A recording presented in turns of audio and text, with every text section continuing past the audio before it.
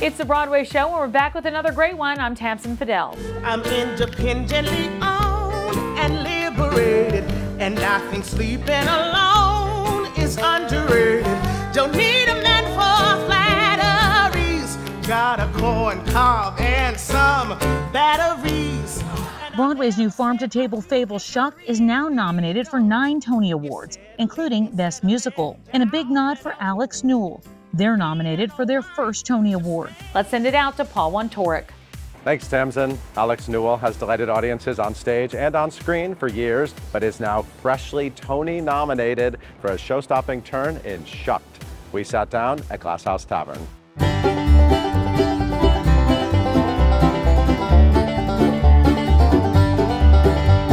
Alex, thank you for bringing me to Glass House Tavern. Oh, you're welcome. This is actually a big establishment in the is. theater community. It really is. I mean, this is a big social spot. It is. It's our Broadway. watching hole. Is there a certain spot, or like you just kind of work the room? As Dolly Levi, I kind of work the room.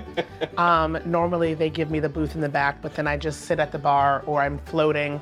Yeah, I am very Dolly Levi here. When you're stopping the show every night on Broadway Yeah. in Shucked as Yeah. Lulu, it must be nice to walk in and have that energy every night. It is chaotic, to say the least. No, it's wonderful. You know, it's nice when you can come to a place that you consider close to really home and be appreciated for that, for Lulu, for Shucked, for that number. This corn ain't gonna shuck itself. That number is something. It's something. Independently owned and Yes. operated. I will never look at that. If I ever see that sign somewhere, I will never not be able to sing that song. Independently owned.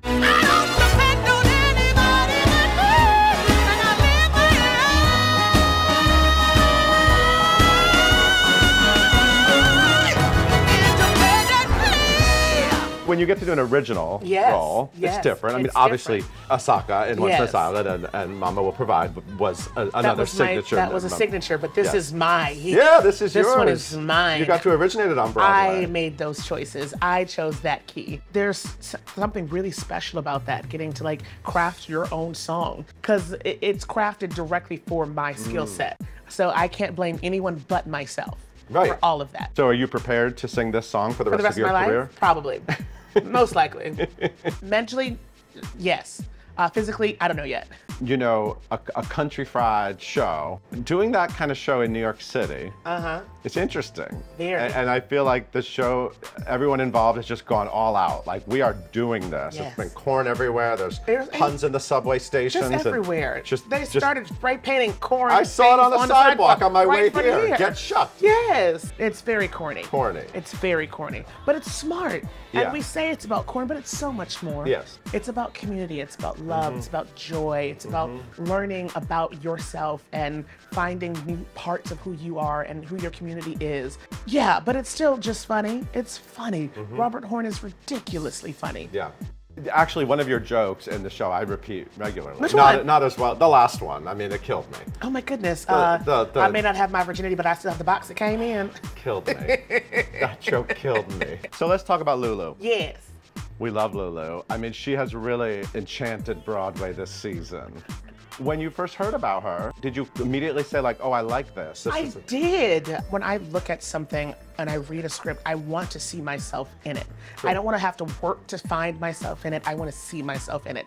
Is it a world that I like? Is it something that's familiar to me? Is it something that I can add to my own life, really, and learn from and grow from? And when I read Lulu, I was like, oh, wow, this is a person who is coming into their own while still having a very wildly successful life. I love how sweet you are in the show. I mean, you're very funny, as we already said, and you sing your face off, as the children say, but you're very sweet. And that's why I really loved seeing you get the opportunity to do something so well-rounded like that, and to get to see all the sides of you. Yes. Because when you can sing like that, they kind of just want you to be the diva. One thing. They want you to come out and do You're that just moment. the diva. You are the what is it, torch song. You are the sing it to the back row. You are the moment, lights are blaring. Your throat is the production number, essentially. And it's lovely to be the sassy best friend, which I've always been, but still have this well-crafted arc. There was an earlier version of this musical, right? Lulu was played by a cisgender woman. Obviously, we're in a beautiful place in our industry where we are seeing all sorts of opportunities being given to all kinds of performers. And what's really interesting about you playing Lulu is that nothing's ever pointed at or discussed. You're just Lulu. Yeah. You're just embodying Lulu. I am just a chocolate, cis, plus-size woman on stage.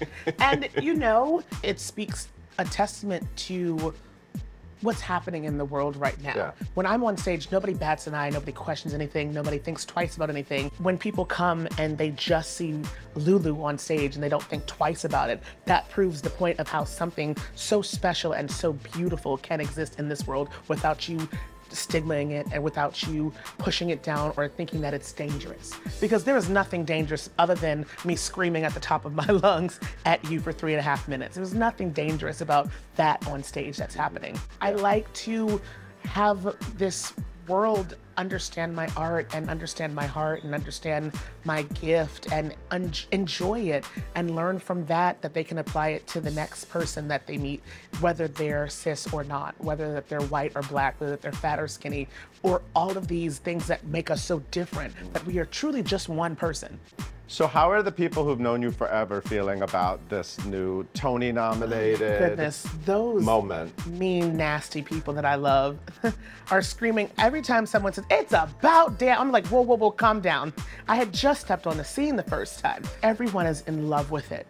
Between me and Jay, it's just like a turnover for a lot of things. And it's a big change and shift that is, one, welcomed, and two, just needed. Because the more that we don't change, the more talented people we cut out, the more stories we're not telling, the more things that we're ignoring that actually exist. My community, the people that I love behind me, they're my backbone.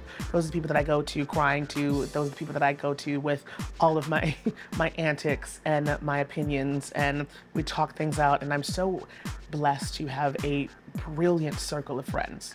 What a great Pride Month coming up. I know, it's Pride Month. I'm gonna be sober. Is pride a word that you like relate to? There's half of me that like hates Black History Month and I hate Pride Month like a little bit. I understand the symbolism of them all. I understand everything that's with it and the need for pinpointing and celebration. But you know, I don't get to turn my queerness off at the end of June, just like I don't get to turn my blackness off on the 28th of February. So it's like, I am prideful 365 days out of the year of my community and my peers and myself.